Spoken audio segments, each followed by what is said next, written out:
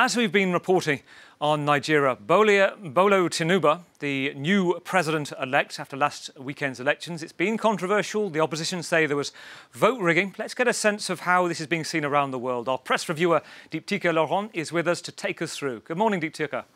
Good morning, Gavin. Well, the Nigerian Electoral Commission has indeed declared 70-year-old Bola Tinubu the new president-elect. He, like the outgoing president, Muhammadu Buhari, is from the same ruling party. That's the focus of the Lagos-based newspaper Vanguard today. They're announcing this news on its website. Now, the main opposition parties have, of course, slammed Saturday's election as a sham, accusing authorities of vote rigging and corruption and demanding re-election. Now, Nigerians, in this, at least according to this opinion piece from that same paper, Vanguard, this writer says Nigerians are already impacted by the cash crunch and fuel scarcity. Now they contend with having been deprived of their vote to write, at least possibly. It's really inviting more doom upon this nation. Beware the stolen mandate, this writer says, for the Vanguard.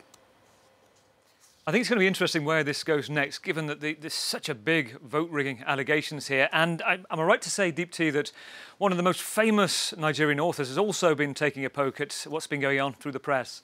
Indeed, she's actually written a tribune for the New York Times today, Gavin. Chimamanda Ngozi Adichie, she's, of course, a noted Nigerian author. Well, she writes in this article for the New York Times today that electoral authorities in Nigeria had promised that new technology would allow votes to be immediately uploaded to a secure central portal.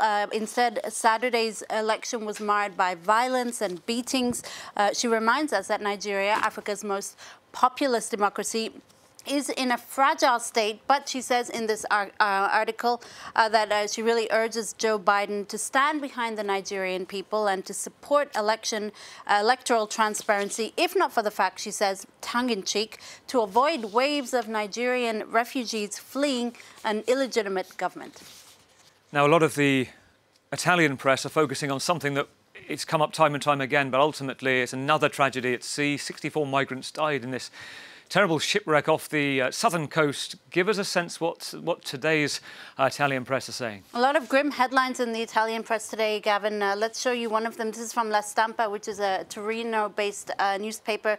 Its headline here reads, a state massacre. So that headline really telling of you know, you get a pulse of what the Italian papers are feeling. This paper here saying, going with that picture of the coffins on its front page. These were the coffins that were laid in a sports hall of those dozens of migrants who died in that shipwreck on the weekend. The ones in white in the foreground here are actually the coffins of children. Indeed, among that death toll were many children. Those on board had come from Syria, Afghanistan, Iran, Pakistan, and Somalia.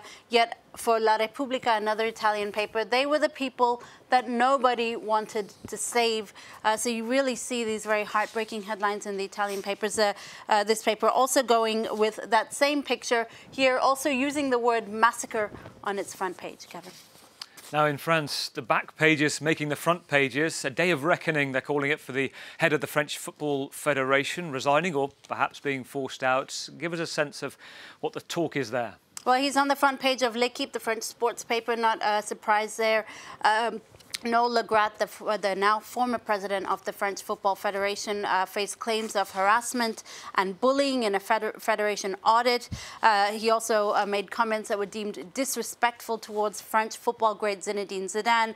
A host of scandals made his position just untenable to the point where he has now resigned, as L'Équipe says, démission accomplie. So it's not mission accomplished, but resignation accomplished. It's a play on words in French.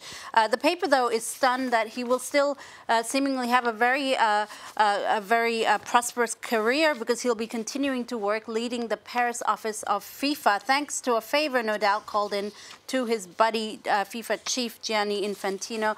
L'Équipe saying sarcastically in its edition today that Infantino must be a really good friend, and the paper really regretting what it sees as a step back in the past, into a past of nepotism. Now, Noel Le Graet in L'Equipe actually has given them an interview in which he's denied any allegations of harassment. In this interview, he announced that he'll also be filing a defamation lawsuit against the Federation audit, but also against the French sports minister, claiming that he is the victim of a well-organized political and media witch hunt. So, Gavin, clearly this ugly chapter in the French Football Federation's history is far from over. Well, also from you, this incredible story about this once-in-a-lifetime opportunity in the air on a no-frills, low-cost plane. Is that right? That's right, and it's something that we're not used to hearing about because flying has become such a headache these days, especially on low-cost aircraft. Well, people across Europe have been treated to a spectacle recently, the Northern Lights. One EasyJet pilot was not going to deny this opportunity to his passengers who were flying from the Icelandic capital Reykjavik to Manchester. Passengers on one side of the plane were able to catch the Northern Lights mid-flight.